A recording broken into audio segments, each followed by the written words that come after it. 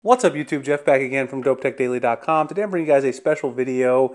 Today the Galaxy Note 8 Android Oreo beta software build leaked over on Reddit. First of all, before we get this started, I'm going to show you guys how to install this today, but you need a Snapdragon 835 variant of the Galaxy Note 8. This will not work on the Exynos model. Please don't try it. It will probably soft brick your device. So if you have a Galaxy Note 8 with the Snapdragon 835, the only other thing you're going to need for this particular tutorial is a micro SD card installed in your Galaxy Note 8.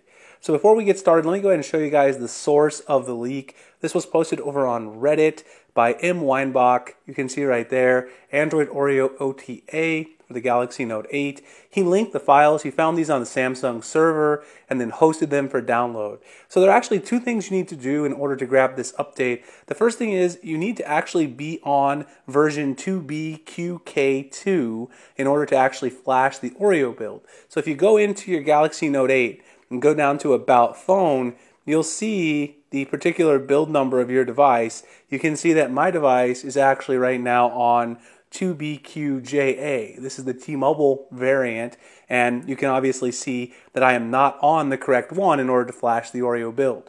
So in order to do that, I first need to download the 2BQK2 and flash that using my SD card. So you want to go ahead and tap on that link and download it. I already did that. Save it to your SD card. Now the other file, which is the actual Oreo update, is up here in this top link. Go ahead and tap on that Google Drive file and then go ahead and download that as well. That's going to be a fairly large file, 1.4 gigabytes. That is the actual Oreo beta update.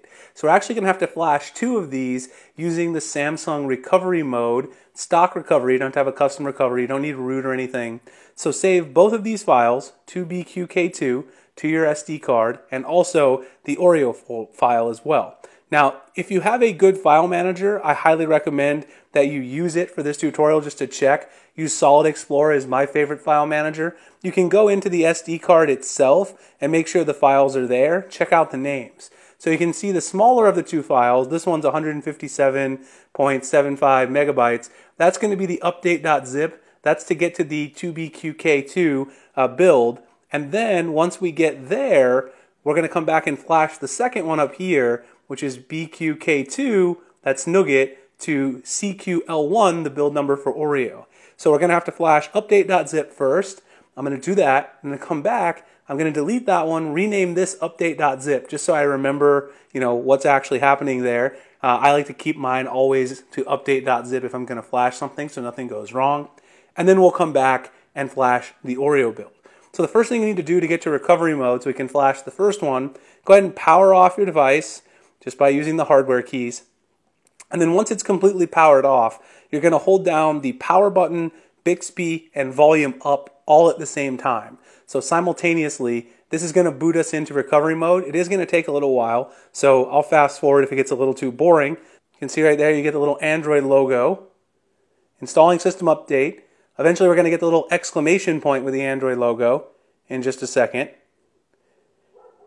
You can see right here, no command. And then it's going to take us into in just a second, it'll take us into the actual recovery menu.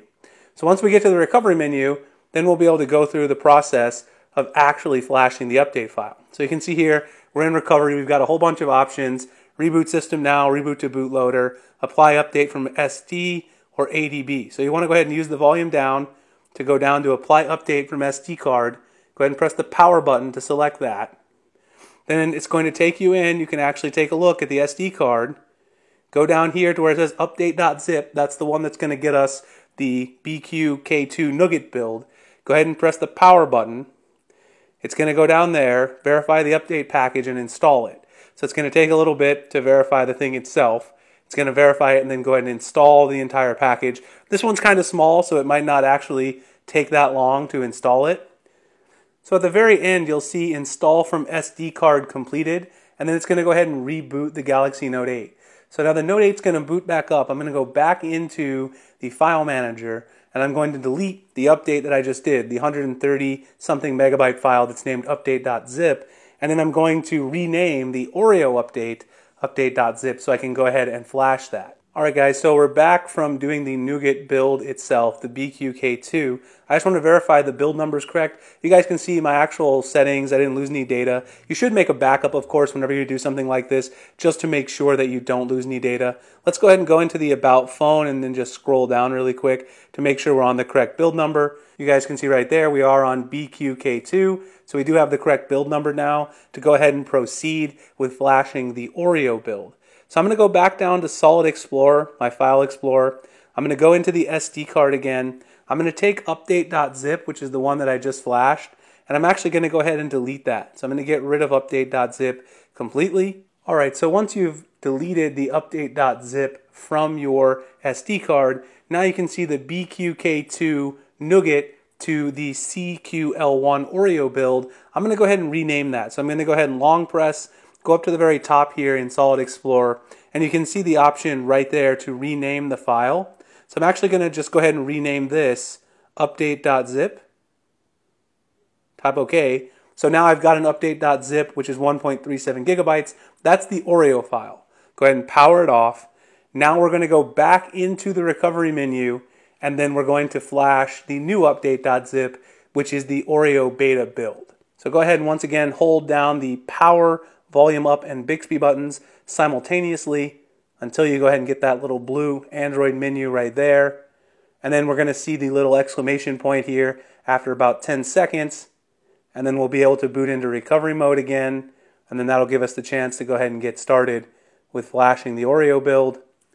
So once again, go ahead and navigate down using volume down to apply update from SD card. Press the power button. And we're going to go ahead and once again scroll down to update.zip, which is now the Oreo update. Hit the power button.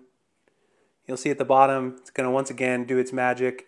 This is probably going to take quite a while, so don't worry if it takes a bit for it to install. It's a very large update, obviously. And then it's going to take some time for the phone to reboot as well. So I'm going to go through and let this thing do its magic. We'll come back, we'll check out, make sure we've got an Oreo build running on here. And then I'm going to get into testing some bugs. You guys can let me know how it goes yourself. So as soon as we get it installed, we'll come back and take a look. Alright YouTube, we're back, and as you guys can probably see right there by that little icon, that is an Android Oreo icon.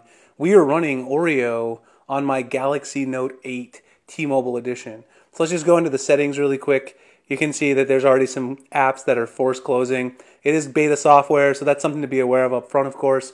Right there, Android 8.0.0, Samsung Experience version 9.0. You guys can see right there as well the build number ending in CQL1, which is what we flashed. This did take about 10 minutes for it to finish over there with the command line at the recovery, so don't worry too much if it takes a little bit of time. You guys can already see Samsung Connect is crashing. A lot of people have reported already over on Reddit that there's quite a few bugs, so I'm going to dig into it and find out what's good, what's not, see if it's as stable as the Galaxy S8 Oreo. I highly doubt it, just because this has obviously not even been officially released in preview form.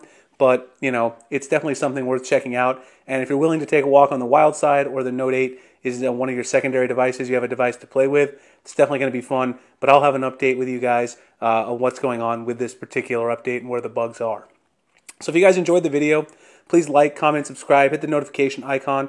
If you have any questions or want to try this yourself, go ahead and drop me a comment below if you have any issues. I'll be happy to help you out. Remember, make a full backup of your data. I have so many phones and I have all my data backed up constantly. So for me, you know, it's not something that I have to worry about when I do this. But if this is your main phone, or it's a secondary phone even, and you really care about all the data that's on here, make sure you do that ahead of time. I'll drop all the links in the description. You guys can check them out. Find me at dopetechdaily.com. Google+, Instagram, and Twitter, the links in the description. And you guys can also find me at gadgethacks.com, where I have all my written coverage. I'll probably try to put a written version of this tutorial over there at Gadget Hacks, so you guys can check that out. Appreciate you checking it out, and I'll see you in the next one. Thanks a lot for watching.